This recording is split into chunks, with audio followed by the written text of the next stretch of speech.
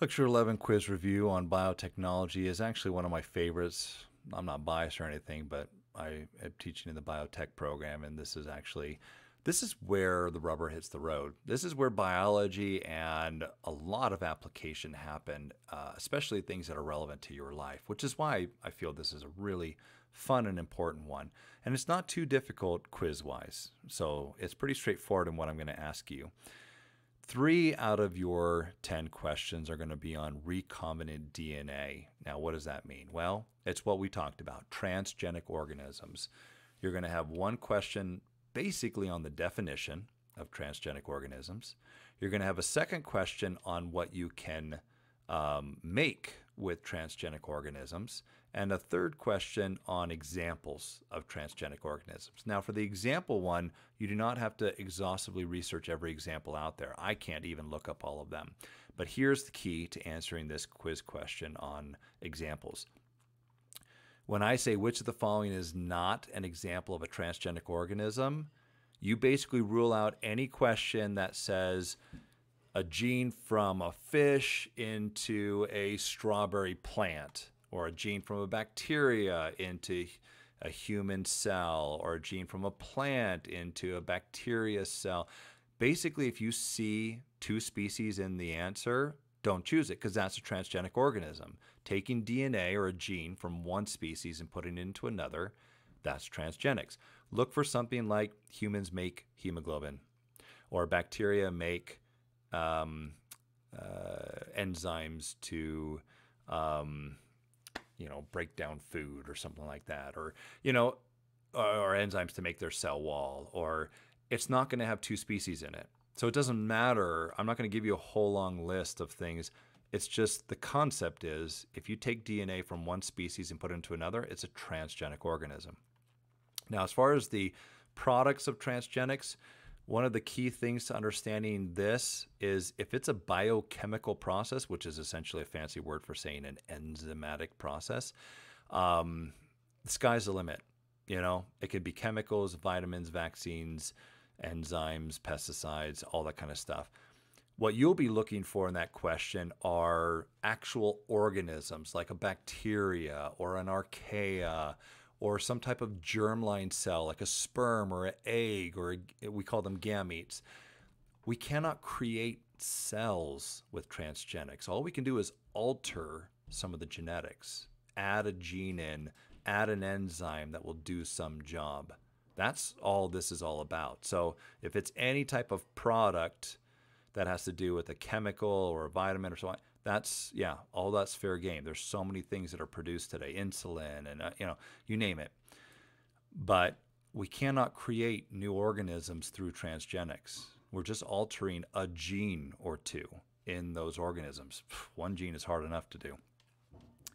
Now, a fourth question you're going to have on the quiz is on PCR, polymerase chain reaction. And that's because this is such a vital process in biotech. Nothing would be possible. Transgenics, engineering, bioengineering, sequencing DNA, processing microarrays, none of it without PCR. And so this is one question. Just make sure you understand it's an amplification process. It's what allows scientists to be able to get enough DNA to work with to be able to do that. And that's what this illustration is showing, is that you can get a speck of DNA, and with these machines amplify the DNA millions of times over to be able to analyze the data. That's really what we're after here, is getting enough to work with.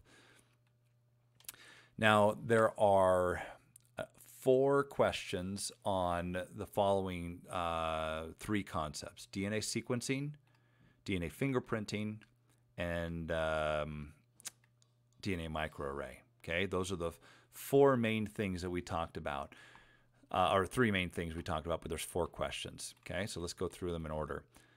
DNA sequencing, make sure you understand what it is and what it's for. That's kind of the first question on all of these things, is what they are and what they're for. Sequencing spells it out. It basically takes your genetic material and counts what the letters are, G, A, T, A, A, T, C, C. This allows you to basically look and read all the information and find out if there's any mistakes. point mutation here, frame shift there, insertion, deletion, any problems. This allows you to literally open up the book and spell it all out. That's what DNA sequencing is for. This is mostly used to discover new mutations for things like cancer or other new problems that aren't common in the human genome. This allows us to not only read what's there, but to see anything new. Now, that's different than the microarray.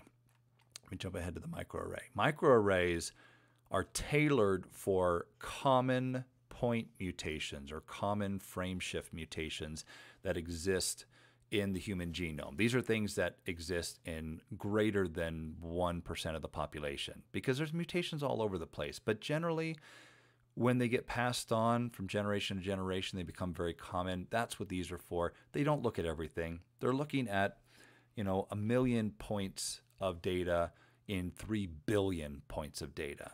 So it allows you to look at very specific known mutations, to tailor drug treatments, to look at common causes of cancer and all that. This is how Ancestry's done. This is how 23andMe does their stuff. It's cheap, costs them a couple bucks, to run these things. They charge you $100, They're very inexpensive, which is why most people use these. They don't give you all the information, though. They just give you a little picture of some of the things that are wrong. But you cannot discover new mutations with these. You have to know what you're looking for to be able to detect them. That's the trade-off for a microarray. Now, one of the nice things about microarrays is they're cheap, and you can get lots of health information from them. Okay, and that's why we use them. You can get Ancestry, you can get health information on these common mutations. Screens hundreds and hundreds of genes in an instant. You can get the data back in a day. It takes a while for them because they have this queue, but it doesn't take long for them to be able to get this data and information back. Sequencing, on the other hand, costs a lot of money, hundreds and hundreds of dollars. You get lots of information with only a small percentage of it, even today, being able to be analyzed. And so this is not something people generally do yet because we just don't know what to do with that much information. Now, DNA fingerprint is the one that's a little different. This is the one that's used for comparison of DNA patterns. Doesn't tell you any health information, doesn't tell you whether you're going to get cancer, because it's not analyzing the parts of your DNA that matter in that regard. They're not analyzing genes, they're not analyzing proteins or anything like that. It's just analyzing the space in your DNA that it's like a fingerprint. It doesn't do anything for you. You're not going to get cancer because you've got this loop or whorl on the ends of your fingers. It's just an identifying marker. And that's what a DNA fingerprint is. You take blood from a crime scene and compare it to a suspect. Hey, that's your blood. Why was that your blood? Because the pattern matches. Or you use it for disaster identification because you can't identify the person and you match it to a sample that from their house, maybe hair follicles or something, and say, yep, this matches. Matching parents to children. There are patterns, and this is where you'll have your fourth quiz question is on the paternity test. But make sure you know all the reasons why DNA fingerprinting is used and why it's not used. It's not used to know health information because you're not analyzing that information. You're not actually looking at the genes that cause cancer or the genes that lead to Alzheimer's or other things like that. It's just patterns in parts of your DNA that don't do anything. Paternity test. This is the one where I'm actually going to give you both parents' short tandem repeats, because that's what we look at with the DNA fingerprint. It's 5, 6, 7, 10, 15. And the child is going to be a combination of both parents. So if this parent is 3 and 7, and this parent is 4 and 5, and the child is 3 and 4, then yeah, he shares one from each of the parent. But if the mother's 3 and 7 and the father's 5 and 8, and the child's 3 and 4, you're like, nope, doesn't come from that father. So I'm going to give you a very simple paternity test where I'll give you the short tandem repeats from the mother, the ones from the father. I'll give you the one from the child. And then you tell me whether the child is biologically from both parents, biologically from one, the other, or neither. Okay, there's 4 different scenarios. So that's the paternity test question. Make sure you understand fundamentally how a paternity test works.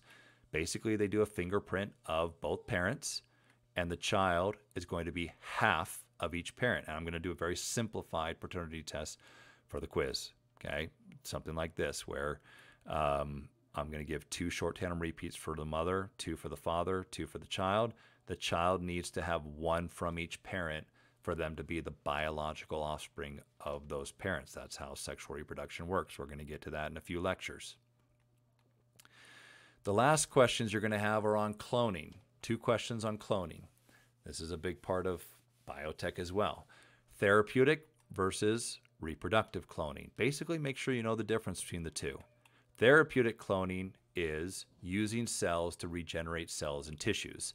Reproductive cloning is using cells to regenerate the whole organism. Now, plants naturally do this. You throw a piece of potato in the ground and it will start sprouting and reproduce into a whole new plant to produce more plants. It basically clones itself. That's what we think of when we think of cloning.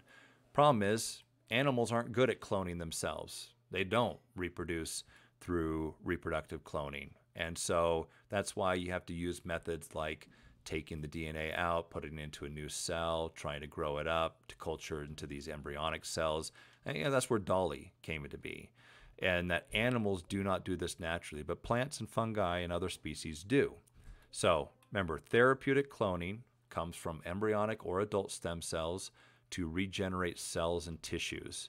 Reproductive cloning takes cells, like a plant cell, and regrows into a whole new plant. That's reproductive cloning. So make sure you know the difference between those two.